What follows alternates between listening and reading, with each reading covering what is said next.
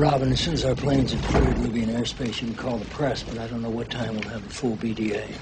General Work says around 0800. 0800? Sir, what do you think about a national address? Last thing I want to do is put the Libyans center stage. Well, I think it's a great idea, sir. I mean, you know Rumson's going to be talking about your lack of military service. It's not about Rumson. What I did tonight was not about political gain. Yes, but it can be, sir. What you did tonight was very presidential.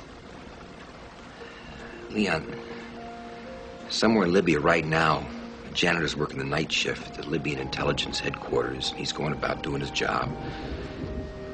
Because he has no idea in about an hour he's going to die in a massive explosion.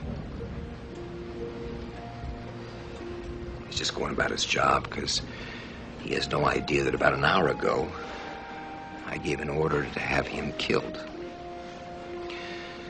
You just see me do the least presidential thing I do.